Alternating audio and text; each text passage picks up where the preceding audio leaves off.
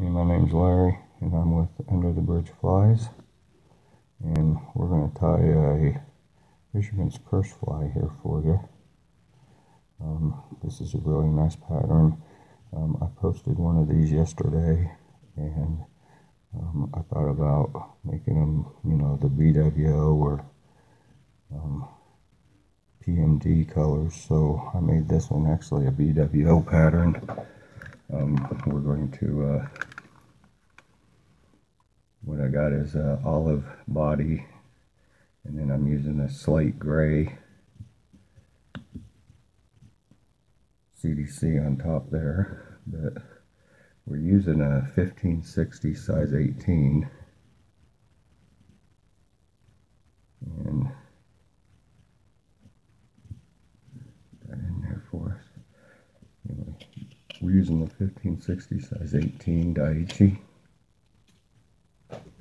I'm going to use a unit thread, 8/0 and olive, and when you start your unit thread, start back, leave about over 1/4 of the front of the hook up front bare. There's going to be a lot of material sitting up there in this small hook, so we want to use as less up there as you can. Anyway, bring your thread down to the, just around the corner of the back of the hook there, and then bring it back up to right on the edge there. And I'm just using a regular select saddle hackle, and I'm going to just grab 3 or 4, and I'm making these as long as the shank of my hook, so when you tie these in, you want to keep them on top. So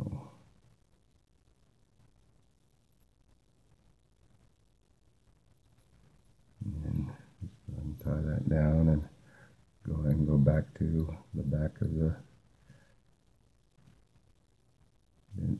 hook right there before the bend. Trim off your extra here. Don't worry about that. We'll get that here in a second. We'll clean it up as we go up. We don't want to, like I said, we don't want to put a bunch of material up there on front. So we're going to use an olive CDC the feather. Now that'll make our body. You can use, like I said, there's just so many variations of this fly that you can tie. If you're into dry flies and you like to dry fly fish, I mean, you could really make a bunch of these in a lot of different colors, but find you a nice long thick CDC feather here, and kind of stroke the ends back.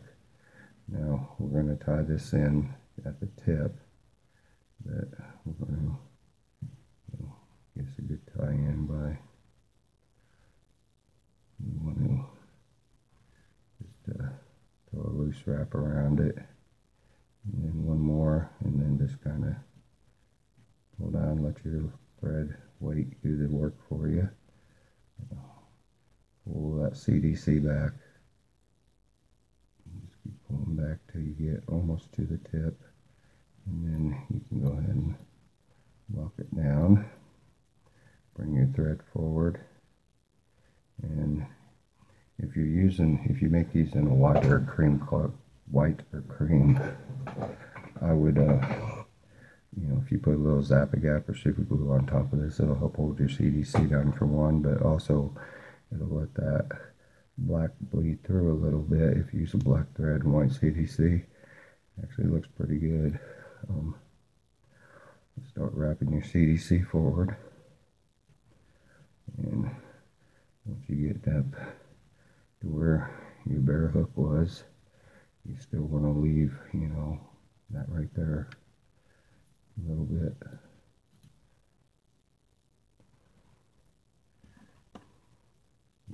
Trim off your excess there, and you're going to have these, sticking out there.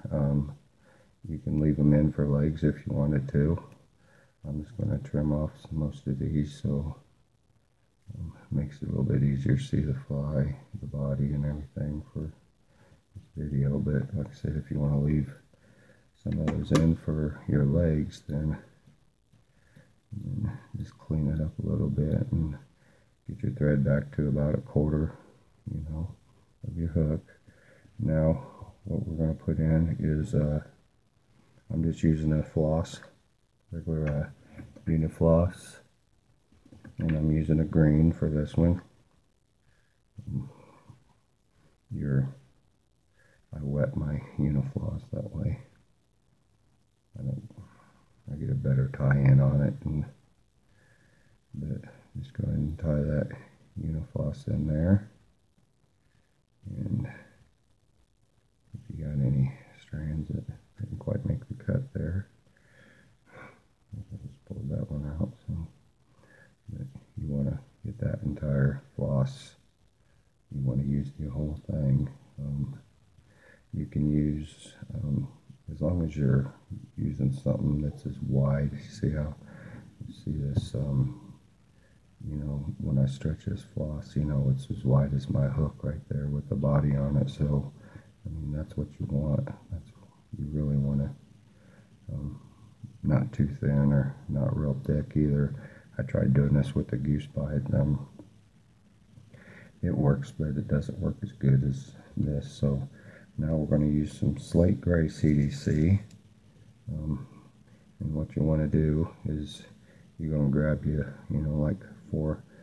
This is Hairline Dubbing Incorporated CDC. So, it's some real good thick CDC. So if some of the CDC I get, from is a little thin, but this is nice and thick, and that's what you want.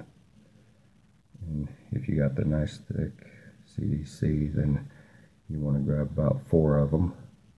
And what we're going to do is just stack these on top of each other and lining up the tips. We'll get those tips getting lined.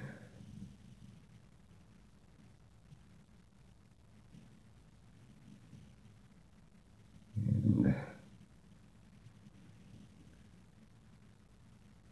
get your tips nice and lined up there.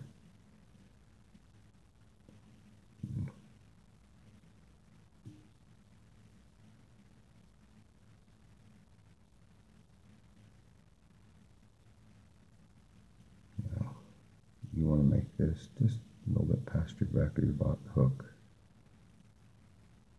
And when you get it to where you want it, just grab it on this side, throw a loose turn, and then just kind of tighten it down with another couple turns. And you want to keep that on top of this hook. Everything's got to be on top. So anyway, check your, make sure you're where you want to be on the back of your hook, because now's the time to move it. And just go ahead and lock that down real good. And snip off your extra.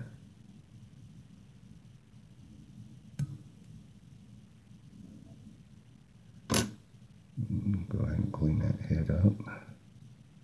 See what I was saying, you're going to have a lot of material up here, so, but if you got a couple bumps in that head, it ain't going to matter. The fish ain't going to care. Once you get that in, we're just going to take our floss here, keep it all together, and you can spin it, make sure that you get it all together. And you want to divide your CDC now, so you're getting the same amount on both sides, and it's kind of a pain sometimes. So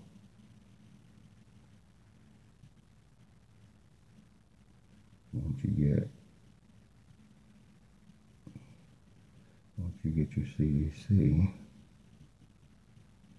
where you like it, and you got about the same amount on both sides, just get a stroke back there and go ahead and capture your floss.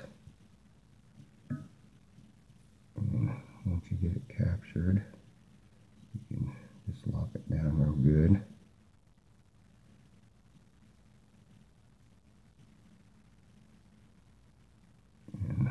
holding them feathers back a little bit out of your way.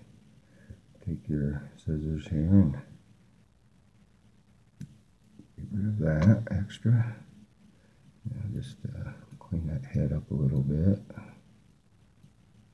Clean that up a little. And throw your whip finish.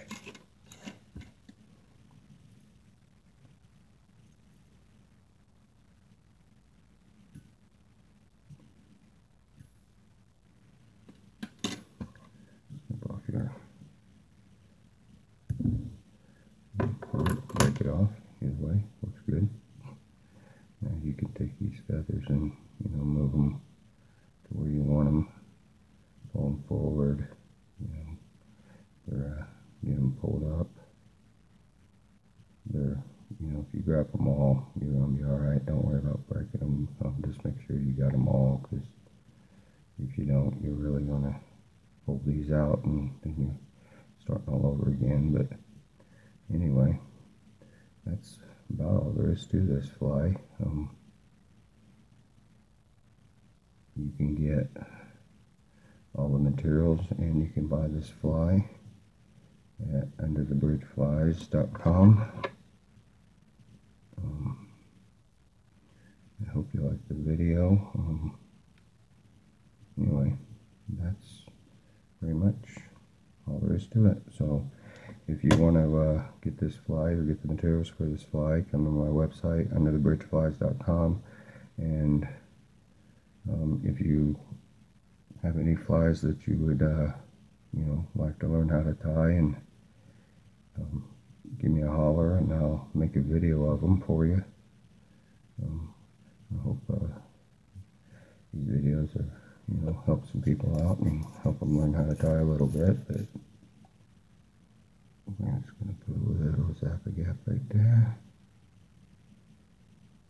And anyway, that's BWO, Fisherman's Curse. And you can really use your imagination on these flies. Make a lot of different bugs.